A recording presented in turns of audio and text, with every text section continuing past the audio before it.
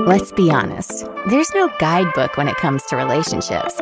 So we end up having to stumble through life trying to figure things out for ourselves. What if there was a podcast that found the answers for you, that provided insight to build a successful relationship and ultimately find the companionship you've always hoped for? Welcome to the Girls Ask Guys show, where we answer the questions most people are afraid to ask when it comes to lessons in life and love. It's time to master this thing called life together with your hosts, John and Ashley. And welcome back to the Girls Ask Guys show, where we are your guide to dating, life, relationships, and everything else that can possibly be thrown at you. Today we have a quick little 10-minute tip Tuesday for helping you date during the coronavirus separation, don't talk to anybody, stay isolated, lock yourself in a closet type deal. Yes. For all of you, coronavirus has done a numerous thing for couples, especially ones that were just starting to date or couples who were in the process of dating but not moving in. And so now you're like, Jesus Christ, what are we doing? How do we spice things up? How do we keep it moving? You want to go out, obviously, so I'm not saying don't go out, but be cautious when you go out. You want to limit your time out, just social distancing and healthiness and not being spit on. But I think we have a couple cool pandemic dating ideas that would actually help you, kind of grow closer while still managing to stay at least 6 feet apart. Yeah, something like that. I work at a casino as far as my other job is concerned, and trust me, people are not social distancing at all. Not at all. People are, if anything, I feel like they're closer. The only place that I see that is actually social distance are things like grocery stores and gas stations. And I gotta tell you, we should have been doing that forever. I didn't realize how far 6 feet apart was until we all had to stand on those stupid little circles.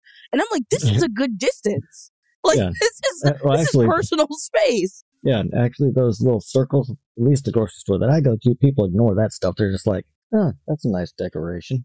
I mean, move over. You're in my spot. I want to be within inches of you. Do I have body odor? Really, why are you so close to me? And it really, not to get too off topic, but once I saw what 6 feet apart meant in those grocery stores, we stand on those little bubbles like kindergartners and we wait for our turn.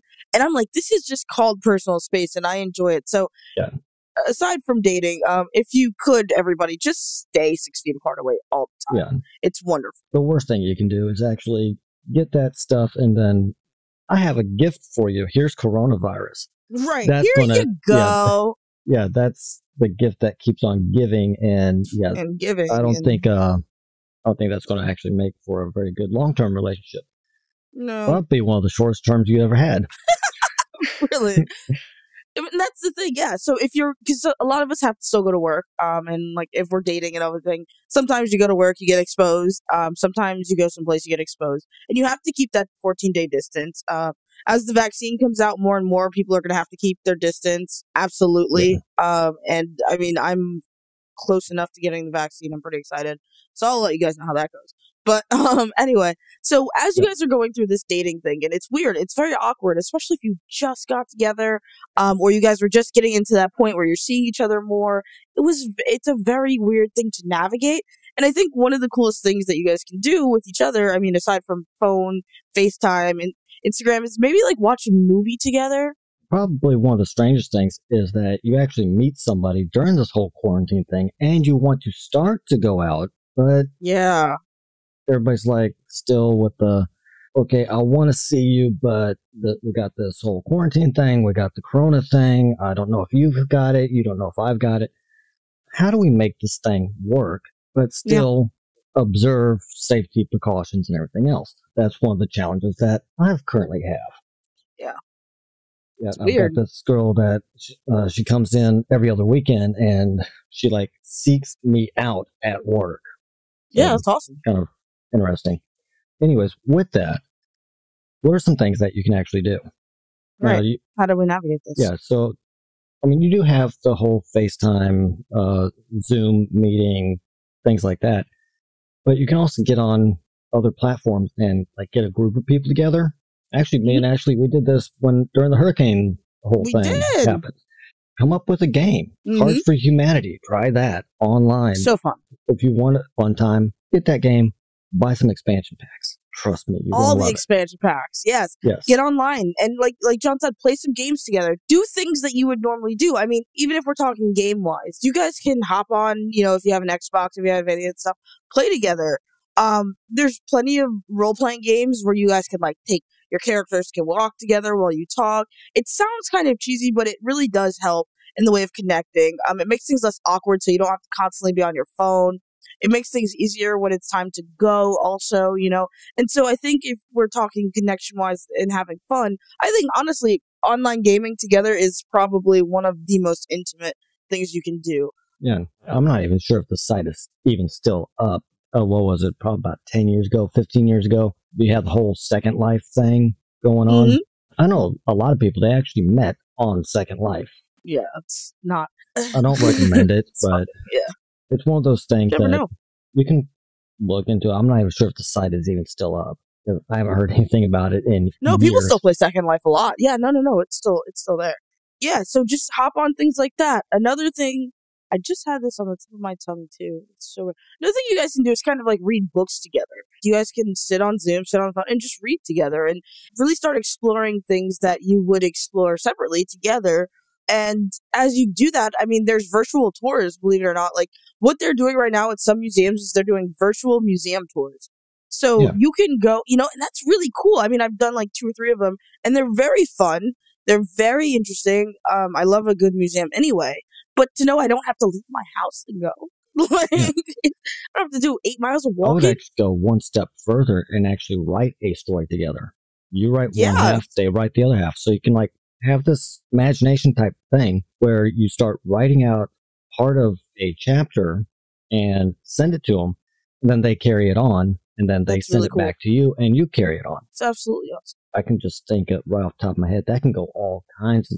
It probably become one of those that probably should go on one of the adult reader websites. Well, it doesn't have to get weird. I mean, you guys can write a nice... weird. But it's up to you. Let your imagination run wild. It doesn't have to be for a publication. It's just something that's fun to do. Spend time together. And as you guys grow, you can take an online course together. I mean, even if it's something really, really ridiculous like cake baking, you guys can do that. And you want to do things that are going to connect you. You want to do things that you wouldn't normally do, because usually when you go on dates, it's dinner and movie. Oh, yeah. But you have this unique opportunity to really get to know somebody intrinsically, and you get to know what makes them tick. And you get to get rid of that external distraction of the physicality of relationships. So you have this unique opportunity as you're dating through a pandemic to really just relax. Just relax with it and get creative. Think outside the box. This is one of those things where you really have to challenge yourself. I mean, I've done dates where I've gone way outside the box. Take somebody to IKEA and walk around IKEA for like 3.5 hours and pick out stuff and design the house and stuff like that. I've gone to home improvement stores. What are we doing here?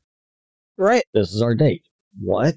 And it turns out to be the most fun time because you're going through and you're thinking about the future. You're seeing what their interests are, whether they're very practical or they're more extravagant. Yes. Yeah, it's cool. And that's the thing, you guys, it's just about being creative. I love that whole write a book together thing. I love exploring things with somebody. I love and it could be a hobby that both of you were thinking about. See, this is where it gets really fun, because it could be like, are you interested in, what am I looking at right now? H.P. Lovecraft. And they say, no, I'm not, but I've thought about reading some of this stuff. Let's do it together. Now you guys have something you can share. Don't do everything together, obviously, but you have something you can share, something you guys that connects just the both of you without the outside world being a part of it. And it really can just take your relationship, even if you guys determine it's a friendship down the line, it'll take it and will blow the intimacy up to a level that is unimaginable. Right. One of my favorite type of dates to do is a scavenger hunt, but it's a photograph scavenger hunt. So it's kind of outdoors. You're exploring the city and you just have like a list of things, a street sign that starts with R, and you're just kind of walking around, and what happens is that it turns into like a competition, so you get to see that competitive spirit, who's going to win, and then it turns into go jump in front of that sign, and they start posing, and they start having fun doing that. Yeah. You can still do the whole social distance thing, or you can do it one day, and they do it the next day, and then you compare photographs. That's really fun too. You see, so there's so many different ways you guys can date. Don't get stuck up in the whole, we can't do anything, we can't. You just got to think. You got to be creative. You have to be willing to do something out of the box and create something extraordinary if you want an extraordinary relationship. It's just that simple.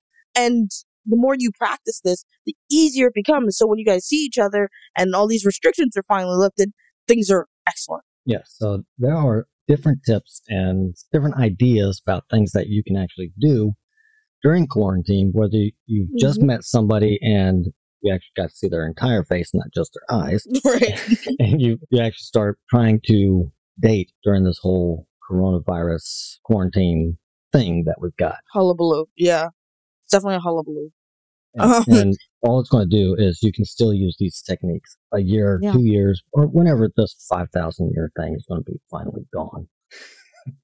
That's how long it feels. It feels like forever. It's only been a year, but my God, it feels like a lot longer. Forever. Yes. All right, guys, always don't forget to like, rate, share, subscribe, tell your mom, tell a friend, tell everybody you know about this show. We cannot do it without you, and I mean that every time I say it. And we've had a phenomenal month, and we're looking forward to just so much more happening. So thanks for listening, and you're awesome. Yeah, we will talk to you on the next one. That's all for this episode of the Girls Ask Guys show, where all of us learn to master this thing called life together. For more answers to your questions on life and love, be sure to subscribe to the show so you don't miss a single episode. And head to girlsaskguyshow.com to submit your questions for a future episode or apply to be a guest on the show. Good luck out there, and we'll catch you next time, right here on the Girls Ask Guys show.